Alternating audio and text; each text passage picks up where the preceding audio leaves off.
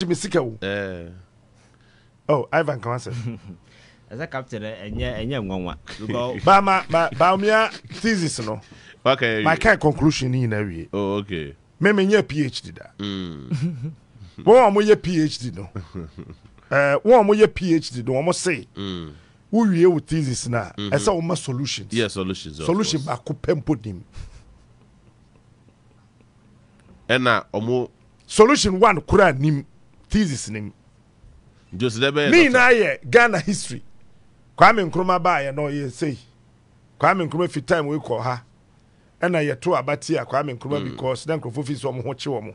Enti Ghana say abato ne hwinim solve problems nti problem ye mo solve here. Enti dey nti no ye doctor. Na saka solution be wo. Yes, nti so hwinim mo pam oh nti dey nti no ye doctor. Aya kan no me dey make kind but dey nti no ye doctor. Hwinim Ivan. I'm telling you, hwinim Ivan interest we are. Besides Ivan say onu so akan. Yeah, sebo. Sir, Captain, you don't need to read the thesis. Do you know when him didn't tell you I didn't. Thesis na Nigeria hono. Thesis no an Nigeria hono na me. I'm sorry. No. Because you don't need to read any thesis. Thesis na nam hono na mamu nie. So there is no thesis to read. Open thesis na nam hono. And you see, I think say emraso. Say yenua no mo kumase. Ebinom de sa tribalism na se for beto nchen. Because when him Kroba Kwasanka benefited from this MPP government, Kumasi. Majebi, Mocham Kumasi. I can say so Udru Kumasi. Kumasi, I am modern day village. Modern day village? Yes. Because a krona cabo my back. And you don't see any significant development be we expect to say major investment ako Kumasi nyina a investment that was done by John Mahama. Yeah, sure. One that KJT awokan is the biggest investment. Yeah. Another one Afari Hospital awokan ho asem. Yeah, and so, Ratri Park. Yes. Yeah. And now Kofa Akufo-Addo begina say asantefo aboa and vote ya waiting as if nyina major ones every Kumasi. That be say edian and why because I say obi enu ho yi wo papa nensa baby obobo. There is absolutely nothing. Oh yeah, from interchange, 3-tier interchange. Unia. Your friend saying your amount 8 years interchange na wo beka ho asem. Oh yeah, 3-tier interchange. Me say me there was a time na me fra kra eko Sunwan. Me duru Kumasi. I spent more than 5 hours in Kumasi in traffic.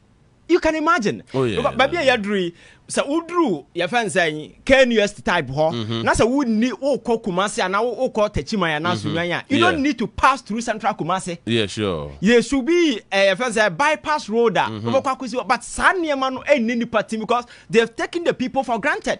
Ask you say John Mahama ekosisa Afari Hospital na si Kumasi. No nim say Kumasi for to Abamano. But it's not about one to Abamano. Yeah, sure. This is a state of the art modern village.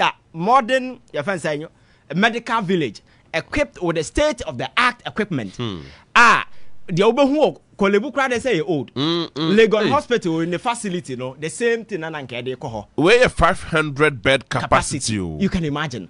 Na Nipana basis idea we yesi ohenano.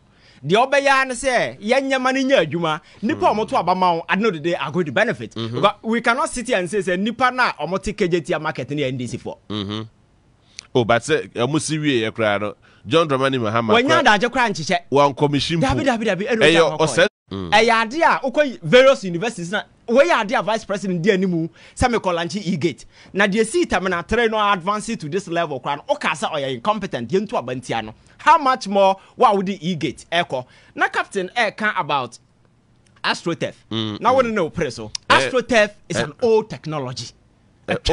A president na neko commission you. Me say that tells you how unserious the whole president is. The director of communication. Eugene Ahin. PhD. And I was see AstroTurf for the lights they see home modern day AstroTurf. And the lights they see home flood lights. Boys bet me a bobo hono mo enwumre bet me progress o hono mo enwumre. Oh, come on. I good year wa adwene no mu a That is how you value some of these things. Because baby a Ghana Gina, the trajectory and the pathway a Ghana Gina so no. Yeah, share our mind betimi fan and to mafra ama mabunu anya hope for the future. Even football, yeah, can't cry na for you. Me say AstroTurf is an old technology. Nowhere in the world. And na obi be invest. Even those who are doing it, the hybrid type. No, I am more advanced because the challenges and the problems this one at the bottom. You can go back and check on those they did immediately after 2016. Now, Kosha State, Sika and GMPC.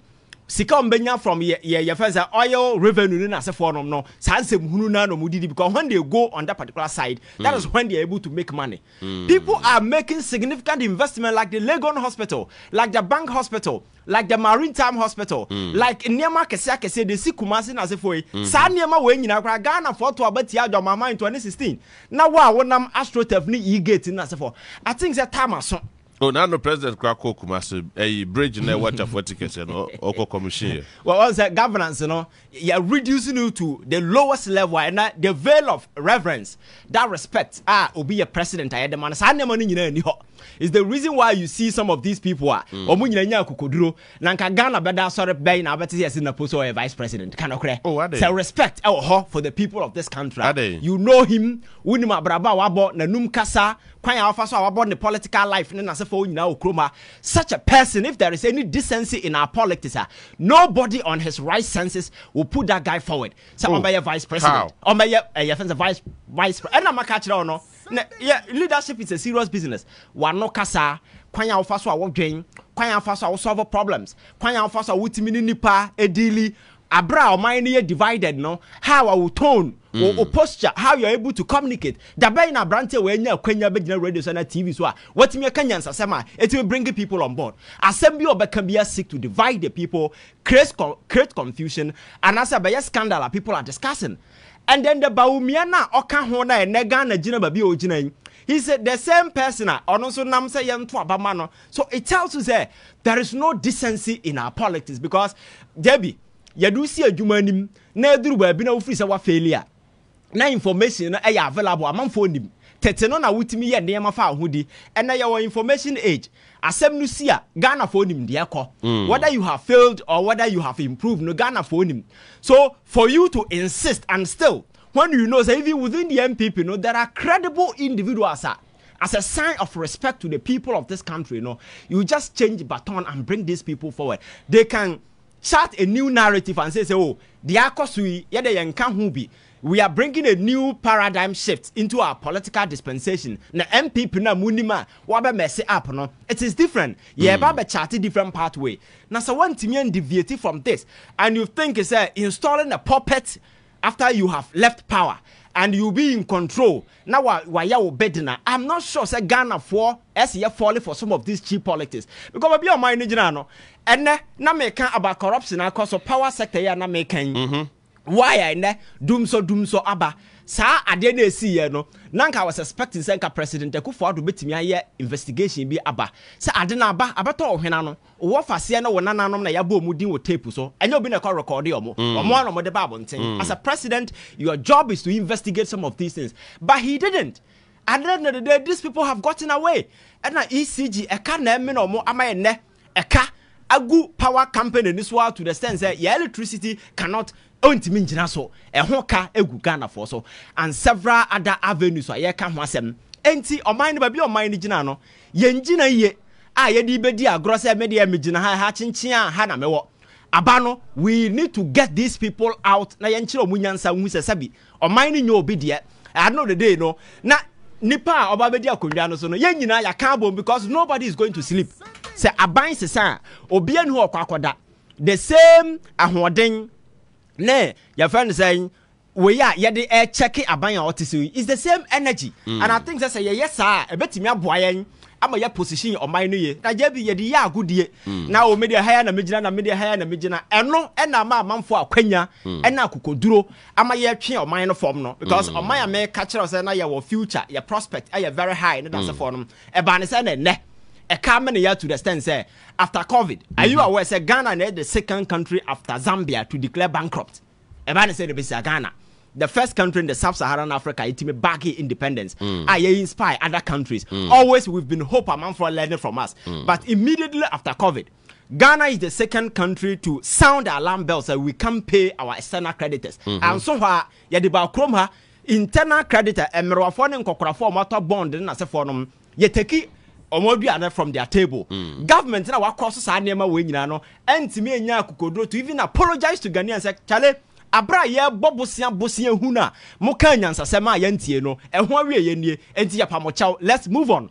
Yatia, what's in our video? So I watch you on several times about this cathedral. The Sika na ekom, Nanyan Sasama enye. Why a Ghana for Sasika need to be invested in the economy? Sabaya Ghana ni Benya Jumaye. At some point, na Marantia ne Maiwa Arie Napko. Omugum, they had to be laid off. Abra ka yadi omukra besi ne abanda so ti omoka. Na so form panimfo agina mo boka so kakese. Say yam for mine sika enkosi cathedral. Ene $58 million has gone down the drain. Obi anu ho betimi a recover. Ye kohwehwe sa sika na jebi de ye behu e ya mana ye to ogu ho. Don't forget your plot na ye sika cathedral no so no. Na judges dan gusu ye butugu ye.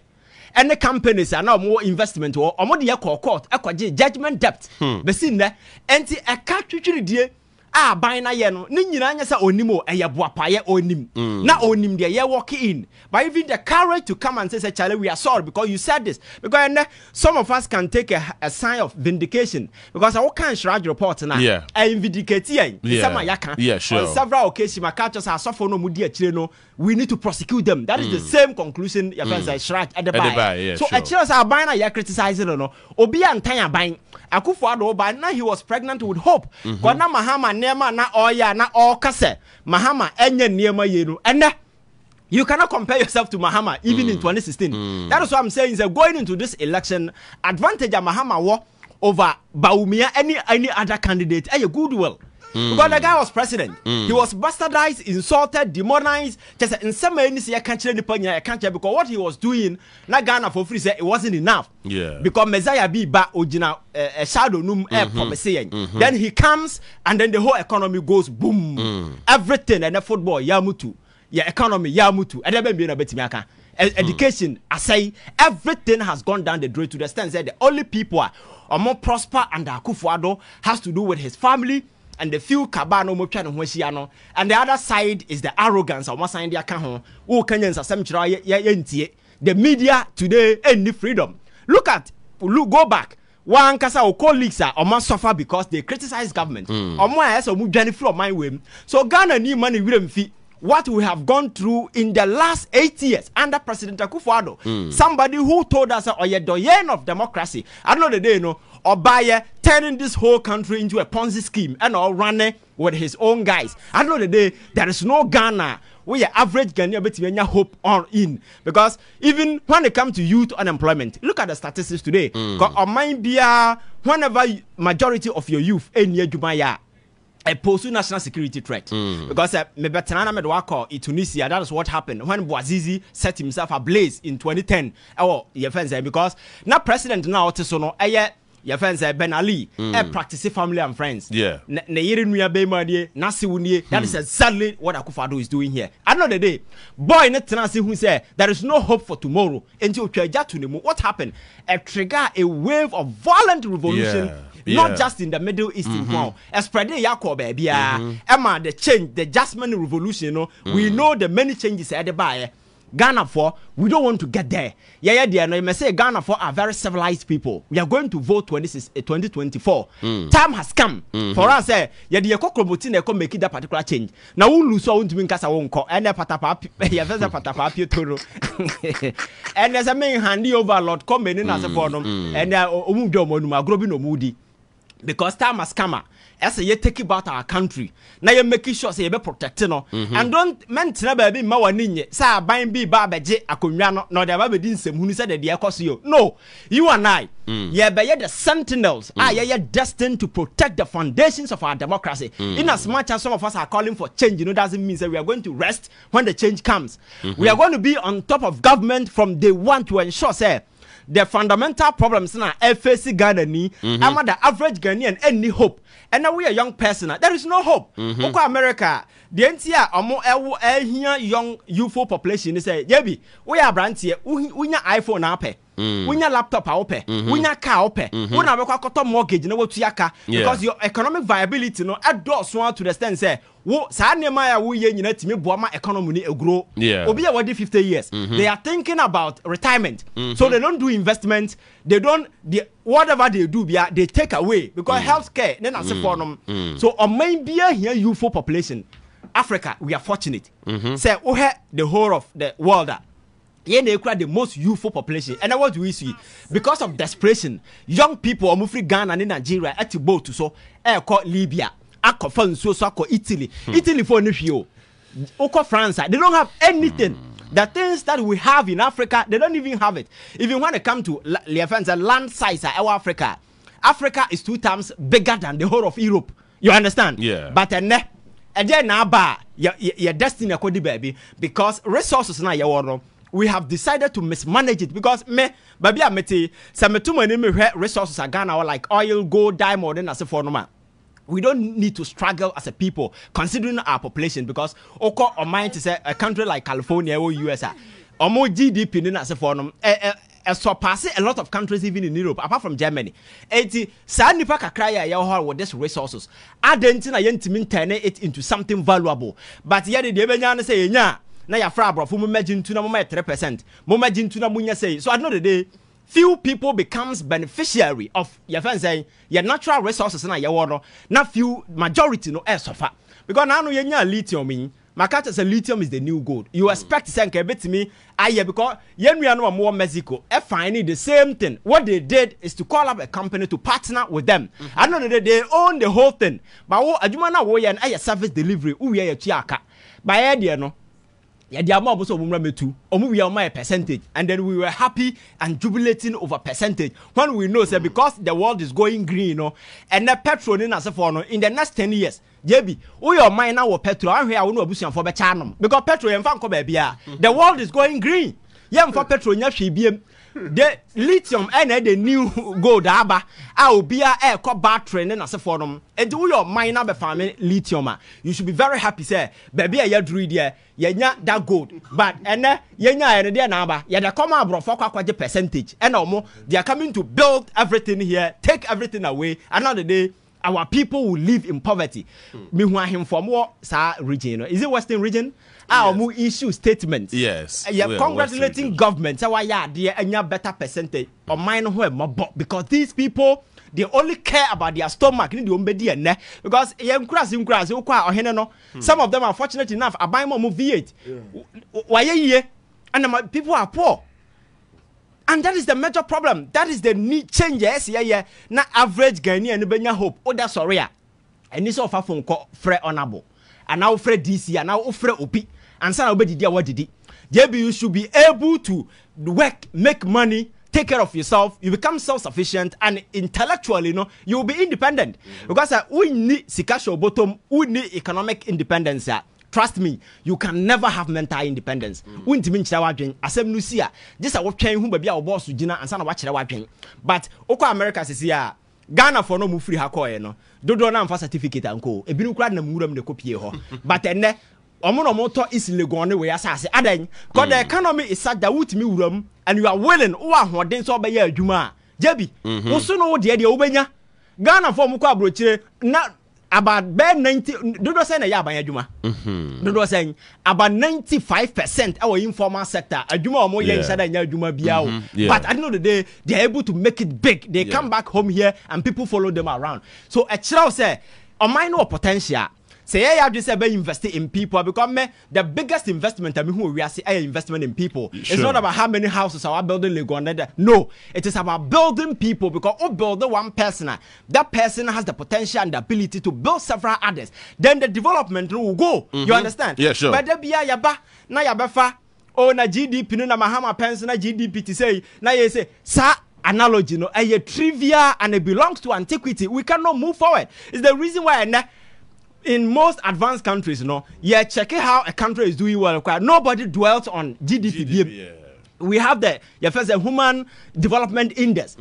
Check it, literacy, your level of development, educational level, even lifespan. Then I say for them, so I know it's able to measure you and give accurate data about how well a country is doing. And some of these things over the years, how many premium you put on. But we think young people are so gullible, or more left from their right. And see, be general can't same be on the because baby I'm imagining me who's about me general area sa lunch and I'm a ferry because your chums are near what ferry say? Jebi, baby, a Ghana or maya will declare bankrupt. Wako catch China for 17 waka. Yamfa wakanchao. Or maya or debt a wutia on monthly basis, on yearly basis, what default win to mintia. Or maya or city or dollar and I'm 17 cities. How dare you go stand there and say, my lunch e-gate. Now they did airport in the buy no corners. They did airport in the buy no. Or no Ghana for to abetiano. That's why would the e-gate buy. So I think we need to get serious. We need to elevate politics to a level where you better be activated. I have an intellectual discourse. And another captain air can't say me about media people being neutral and as for JB. In a democracy there are no neutrals. It's either you are a coward taking part of the oppressor or you are part of those fighting for freedom and change. There is no your friend saying neutral person baby. You are just a coward. But baby you dream. What me actually watching? And I said the biggest platforms that we are saying, your friends saying CNN and Libra platforms and as for. CNN is one of the biggest news networks. Yeah, sure. Libra against the normal Trump. Fox News is one of the biggest. Republican platform and several way. But no they dissect the issues as it is because as a human being, you are sitting behind. JB may be MPP, you may be NDC, but one thing. What the conviction. You know what is wrong, you know what is right. Absolutely. But over the years, there's an uncle from about 30 years for no. Or it's not console anymore. And Yans Assembly no count. But be a Nipanocratia or from no uncorrectino. Net the answer already test messages and as a force. So I know the day, no. The program, the whole essence is to educate. Yeah, sure. So that there will be clarity on the issue so that the average listener will understand what we are doing. Yeah. Intimate, Monsieur, phone way, Papa. Captain Smart is over where nya papa yamienu na ye kon. It is your job to do proper research and clarify. That's all. Ivan can no cre ana so the average listener will have that level clarity, of clarity. You understand? Yeah, but sure. for the past 30 years, ne dey also read test message. Oh, asem Kenyans asem na oba besim kwa away from Bodji as say. Now he has him. Now the focus of the discussion, okay, now yeah. Remember, be na one Ivan anyani. Tell me more, be adi. Let's message you through what you are saying about. And I bet him. Then the scope, the whole when Ira. But it's good saying the young ones in the media and are taking upon themselves. You can declare for whichever political party, but that will not take away your neutrality. You understand? Of course. You have to be firm with your conviction. Educate people because it's very difficult to gauge why a man for vote for it. I hear the misinformation and the disinformation campaign that has been waged on Ghanaians for several years. And yeah, easy also sometimes when people are insulting Ghanaian youth, I don't blame them because these people. They've been battling with disinformation and misinformation campaign for several years. So it will take a lot of time and a lot of education like this to get them out of there. Anything and some of them are now coming around. Obeka just me MPP ni captain TI. Also MPP ni but Otoma Mahama. Meboa. Yeah, sure. Finito okwa nanim. Oko USA. Aya your friend is saying George Bush ni papa. Answer na Oba Bewu no 2016 he voted against Trump. Former Republican president Now Trump running mates on any call by was it 2020? Yes, 2020 elections. Yes, he disagreed with Trump. Yes, or signed to Tiano. And now George Bush and Kasa in 2020 Kasa onto our Trump. Now he needed an endorsement from me. One yet, you F Kennedy neba. I call the Trump in Kevin Sida because Republican president you see, so it is about your conviction. We are not toys. Sabi wouldn't him the whole thing. That's sorry, I cover toy president about BC. So baby, I can't imagine. Oh, come on. I think we really need to get serious because the Bawumia nama or the Menko. I didn't know what to enter. We don't want a toy president. Come on. Toy. Now officer are growing a Diana. Chale. Baby agent was serious. Ghana for are thinking about bread and butter issue. We are talking about what? So AC no. Indian. We are citizens. There be any phone call Kayempon. There be Captain Tam or Yampon. Yeah. Guy, I said Ghana for tea. Or more tea, the echo. JB, on a more serious note to our home. Issues a war, man. I think, sir, for the very first time, so I realize here, people in the academia, I come home. You woman him, politics. Yes. When him say Legon, one way survey will Legon no. Say, one way first survey, Emma J. Kufuor, 1996. Legon lectures be a survey. Emma MPP. Nature say MPP a Lucy election no. 2000 2004 Legon anye. 2008 one year first one and cast MPP be win election no. Legon Babak ebe ye another survey eka say MPP be lose election no. Na hupa 2008 nipa the prediction year adwuma Legon 2008 me na be catch now. Who ever thought that Professor Mills been winning? No, go high. Near way and sour throat. Charlie, me say. Net yet your fujina a usual war and sour throat. Hey, Krobi war. I saw your form in passing. Unimo. Okay. Speeder. You're the fort. Americana yete. From Ho to Kumasi to meet Nanado. Me ka bibia sese ka no anoma akora cross ye ya nkenen ka mentia se from Captain Smart na ya ko wie Cape Coast na na fi se na na nyama ntia ye dru ye redum fa na mu ko wie Cape Coast ye ko wie Cape Coast ede na ko wie se ko party adwuma okay masura fi microphone echi opportunity mo hwehwe mo hu baby am. That time when I Fox FM. Yeah. Wo mu baby am, wo be say John e communicate sa. Ya dimirika. Ye bedu ye no. And Legon survey ni by that time that Professor Senso. No ye vice chancellor. This year. And information ni by. First time you say me family phone on friend Professor Senso. No nua Iron Birds. Omusu nipa ni Iron Birds. Oh, okay. Yeah, that's why Professor Senso tina me call Iron Birds radio station no. Come and call. Oh, I see. I say on so kasa men microphone there omo kasa say na tia. We ho hwea enye you. And indeed Professor Menso win election no. Me be can say me. It is a winya who say Ghana for so much lecturers na. I see a boy and some massa lecturers na you won't say and rescue this country no. And then Legon asa the survey for Fraba. Who cry na catch me na me hu. Yeah. As I check me kwa hwe ko hu. Also Hama be win say. Ka 52 over a little over 52, yeah. Okay. Me na ha catch up say Hama be win 52.7%. Na catch now. 52.7%. Yes. At West, 51.9. Me catch up. At West, 51.9. When you cry, 51.9. And let me say this on authority. Nanado, Ninsemago.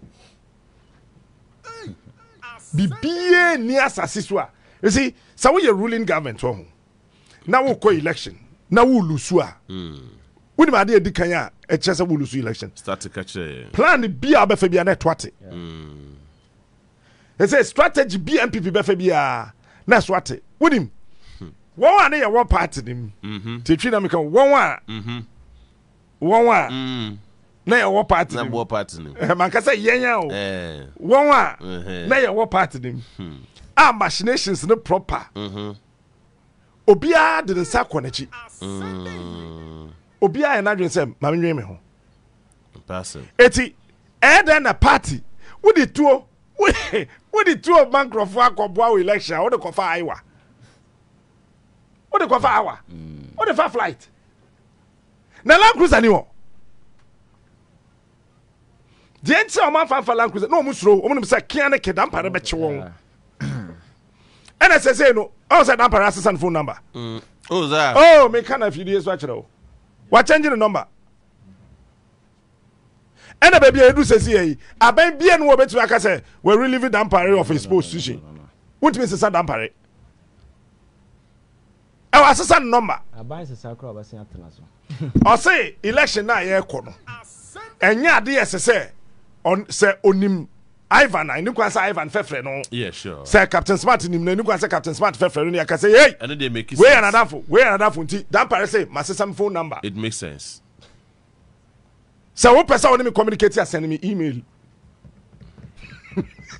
ade achi obehu aka wo dey send mail ne nso no obeka ne send down ye behu ni pɛ ye wo dia more than a telephone number so wo give me email address ko betuma hwehwe IP number of machine na ade send ye no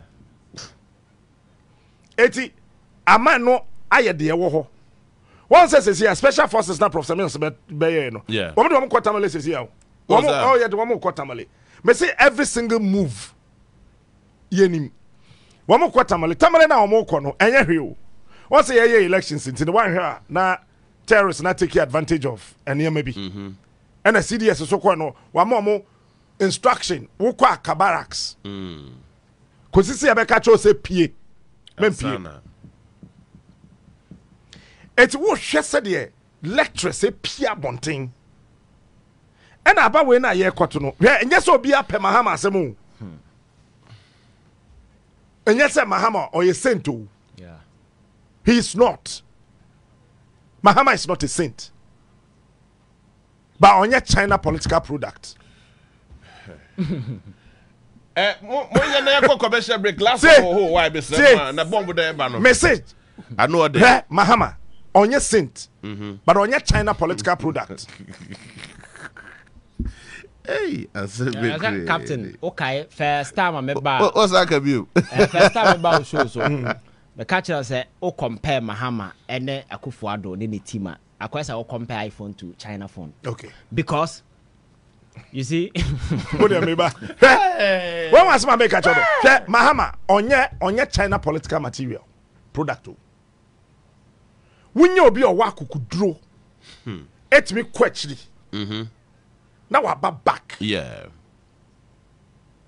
Now, yeah, analyze what me and properly. About we me and properly. About we the 8 years. Me I know na mam di who say sabi me din kwasi asem. And apart from apologizing to Mahama, let me apologize to the people of this country that I campaigned for the MPP. When him say I am the only presenter in this country, I'm MPP t-shirt at the studio show. Come multimedia force suspend me. But shall they be a shirt no?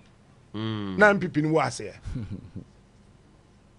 Fox FM, me share me blue, white, and red. Na me de akwatena studio.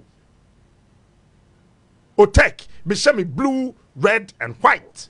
Na me de akwatena studio proper colors.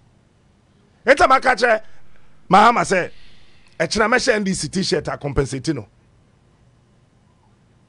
Because ma share wo mo de saa ye de no ma share saa timpesa me ni obi awie pepepe chief sa wo fa mfie nwotwe agana ya sori ye ginim pa ye dede ma ban me kai pass 2012 Kumase e wura de Yakopon na me Mercedes run light edu enyum ano pade ya hwe ntare ho ba edu enyumra na me tu number na to atwene na me de number fofrabo na me de MPP posters na tetar ka no ho nyina nte no wo mo ye osere so Oko Esteso Hospital why Phoebe will say right what a show boys no ho T any other call rounds near the IAB me pet na sa hohoro na wa papers in no panel na say the same Mercedes Benz na me ko yeduma Fox FM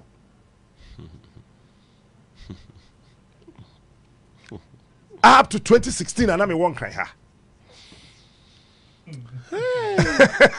no, tell me wow, me say the MPP from penny for even MPP militia could have man say on fan some captain smarter oh man because be near Sasisua there's nobody of my age in the new patriotic party dear me my yama party no obet me a quarter near Cuba by then I'm and my body then I'm a and captain said we are Ghana said now we see it's not just about voting for Mahama. I think that Ghana what we need is change. Simple. Senior. Yeah. Me $5 no cry the Makacha Mahama say only 17. I'm 10. And from 10 cities what to market to him 70%. All right. And one of me here. But we and noa chief. The next 1 minute, say me engage at C4. And the Maminja, and then the Yankas and the catch for some time. Yes, sir. And I'm more rally. Yes, sir. It's for another month and call, no call. Sir, senior. Share in few watching. Once a Ghana, you can say Mahama is corrupt. Yeah, sure. Meboa. Yeah. Okay, in 2016, men are starting crusade. No, where say a core MPP presenters meeting. Holiday Inn.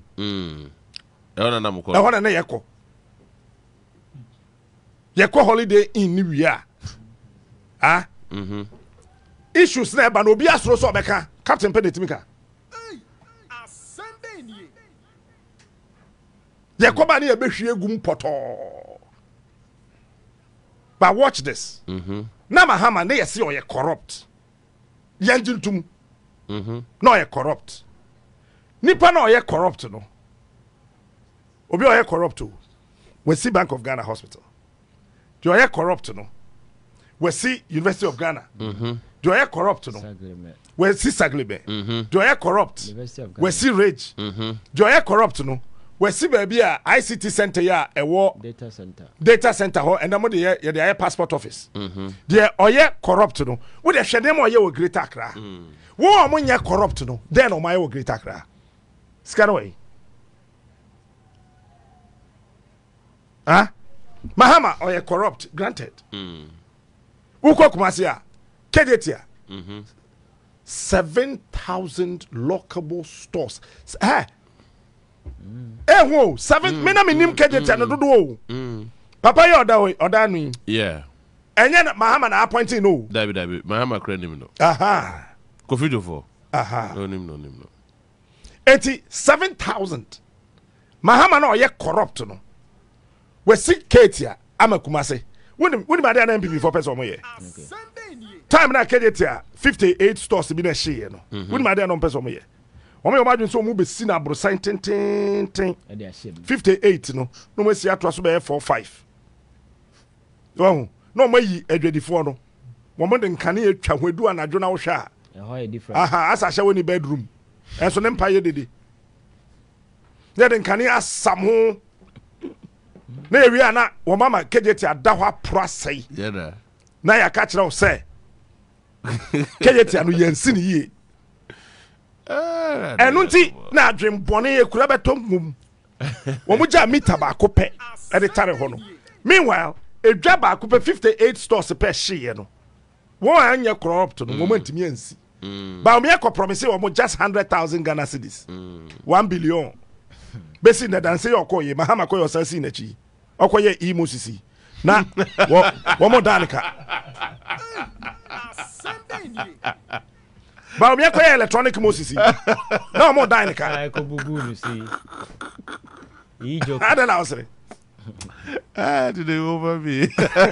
Na mo danika. Vice President be sure 100,000 on me yet. And the party to Kutia. Dabe na party Kutia. Oh, Mukutia. Just Kutia and the Diadem Kutia. And Chibia. Oh, well, Dabi Jan Yaka, just according to me, Trabi Bima. Hey, Sir President Sheba, President deliver. But I mean, information from the. Forget it. I was Justin Kodiano. Justin Kodiano. Justin Kodiano Ankasa. Sofuna. Victor Ocean come on, Robisa Sofuna say, I may mass na okay, and I say party na some na okay. Mammy Casam Tro. Any wo. And I saw for the Pexicanama Mukotiai. Any wo. Say, whole vice president. And see, Bawumia and you did a chair or Casa or Tro. Me mpo me kasa Daniela Tro. Me mpo me ye meeting Daniela kuta diary. Sa me kebi bi a promise pepe pa na watro. Ye wie meeting na wakaso nana. O kan so be say ni pacho. Ma me timeline so ho. Da me mbo no wetimi edi so. O kan say obetua obi school fees. O kan say obe ni say o kan say obe say. Na Daniela jina me kon so. Enti vice president 2 years ago. Edwane hye yo ko share sa abo no. 2024 ni tua.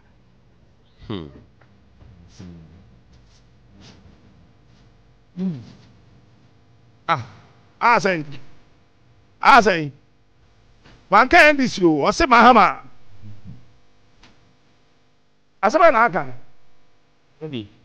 I think again, it's coming again. 2016 2016 meeting studios na meye show na me Captain Koda chat.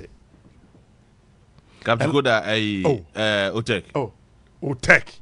Captain pa. Nem penifo ne ade. Na your WhatsApp group bi.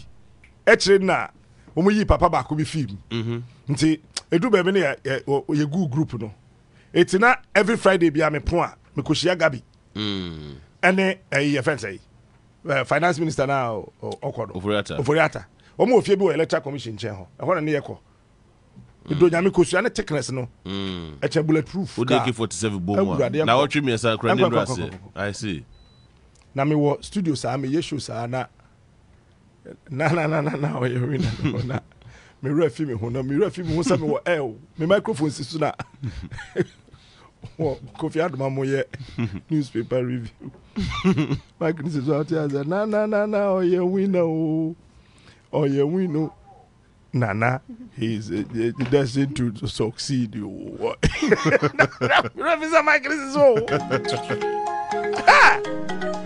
is what I want journalists. I am a person sent drop for a war on Memha. Esuya Medasij. Esuya ne say.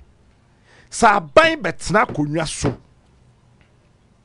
And you necessarily say we need another force. No. A buy bi ba na onya de a wo boa na fisher was sent to na catcher no say. Na catcher say me too. Yeah, sure. Me say NC. Na sa mahama anwenim pa. Me ma cleanse me ho. Yeah. And I mean so to mahama. All right, me that's it. I can't be commercial about last one is me boy. And also to me yankasa. We are not about commercial. And also JB abro no so na to one no. Change na ya ka ho asem no. Me say it's not just about party A or party B. Said there ohininto a kan asem say Ghana for could lie so koto abama MPP BM. Say Bawumia and Napo no kan ho kwa na say be time because be that sorry say Napo your vice president. Na da hin. Yeah, kwani say you wake up a day. You wake up in the morning and you're listening to 3FM News. At 6 a.m. Vice President. And this is 3FM. My name is Johnny Hughes. First on the bill, the Vice President of the Republic of Ghana, Matthew Opoku Prempeh, a.k.a. Napo. How? As a Ghana, be a joke Republic. That is a fact. Look, how? Napo cannot be a running mate. It's not possible. No. How? I mean, how? Debbie, how? How? That would be an insult to every single intelligent mind in this country. You have a woman. Remember, say Ghana ma. Enti me ye. Obabi or TV. No te radio be enti me ye. Ye nya oba vice president da. For the first time, Obabi and 20 MPP. Bring a woman. And say Samira Bawumia. Okay, no cross over 20 and couldn't say anything. ɛsɛ sɛ ɔbaa bi ɔwɔ Ghana bi a Jane nti yɛma ɔbaa so mɛdi vice president ni bi na yɛnhwɛ yɛnya ɔbaa endi president endi vice president da Nigeria nya ɔbaa vice president da Togo nya bi da Ghana yɛn gateway to Africa for the very first time Oba odikan ewo Ghana ha why vice chancellor wahwe university so ahwe memma a omoye mpanifo chen no na ebidum aben kura asa bieburu e chen no so for the very first time kitten e dia ye adwuma mfa so ye NDC mfa so ye MPP ye hwe Ghana ma onya bi Maslock sika no onya bi because nya wa ban na wo power ye say Oba de Oba bank ba na Mr. Jane ma be ma nya bank manager ye mpa accountant be ma it should be a ma all right no numabo ma me can call the last commercial break me ko ba ye be wrap up me ba sisi